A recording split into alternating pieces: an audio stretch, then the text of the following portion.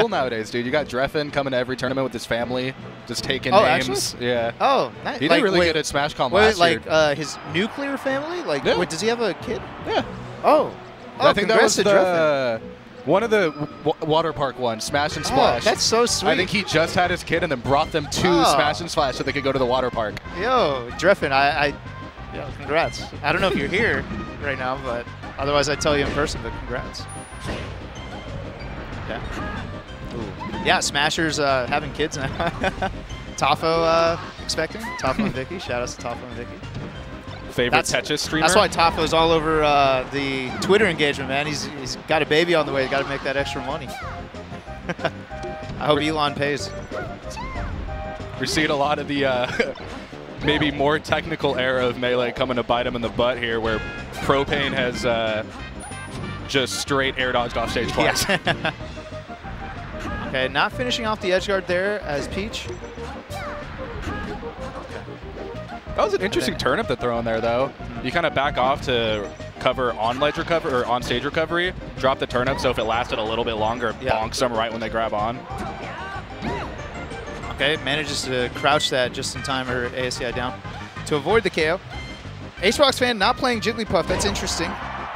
Yeah, the furthest away thing in terms of the matchup. Playstyle kind of similar, I guess. Yeah. Throw out meaty aerials, just float to safety. But a 4-stock incoming.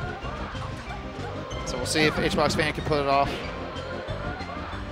You know, there's a Hboxfan97 in SoCal, but I don't think they were born in 1969. I think that'd make it better if they were. That would be cool. For some reason, they're using the number. I can't say. But then there was also a Hboxfan69 fan 69, and then a third one, Hboxfan69 fan 69 fan 69. The funny thing is, Hboxfan69 and I have never talked. I saw him at a tournament. He said, "What's up?" I said, "What's up?" And then like it didn't seem like he wanted to talk. He just kind of like nodded at me. I was like, "Yo, what's up?" So I wonder if Hboxfan97. How do you feel about the USD twice and you're smiling about it, you're laughing about it? How do you feel about that mentality? I think it's fine. Well, so if you're the SDer and you're smiling about it, it could be you just kind of understanding that you might be nervous. And instead of getting mad about being nervous, you could just kind of laugh it off. I mean, I would do it at some points. Like the more nervous I'd get before a set, I'd kind of think about it, and I'd be like, yo, this is just like a video game. Nothing really happens to my life, win or lose. And I start laughing. I'm like, it's kind of cool that I get to be here to play a video game. So you know what? Like, let me try to enjoy this. It worked out really well for Propain there for the first, 15, 20 seconds-ish before Hboxfan97 just got a crazy combo, got like the aerial into the golf club swing off stage. And honestly, Hbox fan looking real nice. I'm like paying more and more attention to the way he's holding space. Yeah. Finding time to pull turnips, making sure it doesn't overextend too much. All right, good tech chase from, roll follow-up from Propain.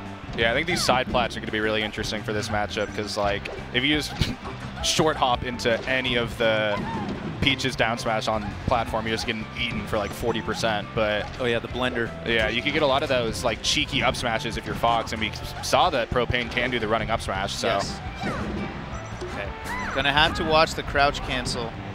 Hbox fan definitely willing to hold down and down smash. There we go. Yeah. I mean, it's gonna be a matter of like being aware of your shield health, managing to angle it, finding the time to jump out so you don't get caught in the blender, I think has been the biggest problem for Propain. Okay, yeah, that's multiple times that Hbox fan has managed to survive a KO % up smash with good holding down. Yeah. Hey, you got to know when you can do it and when you can't do it. But I think the sad part with Peach is you could maybe do it a little bit forever on this stage. So. Yesterday talking to Moki was like talking about the state of the game and how it's been progressing skill-wise and everything. One of the things he said that I think is interesting and extremely true is that there was a point where people could practice a bunch of tech skill and practice extending punishes, and that was great and it helped a lot. But now you have an entire like group of people that are just excellent at defensive options mid combos and finding ways to perfectly DI out or sliding off platforms to cancel the hit stun, whatever, right? They're finding all kinds of ways to mitigate the damage. And so nowadays, like, you have to be on that level, like, or be extra creative with your punishes. I guess what this is like a long-winded way of saying that before you could just fully extend your combos, but nowadays you have to be good at resetting your combos, right?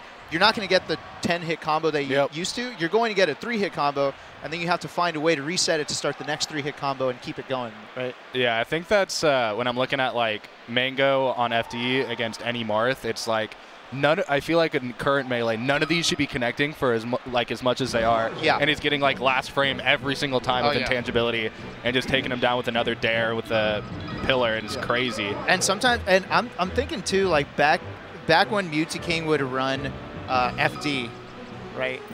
The punishes from Marth felt a lot longer back then. And I remember there was a point where I started thinking, it's like, man, the Marths, are they not practicing it or whatever?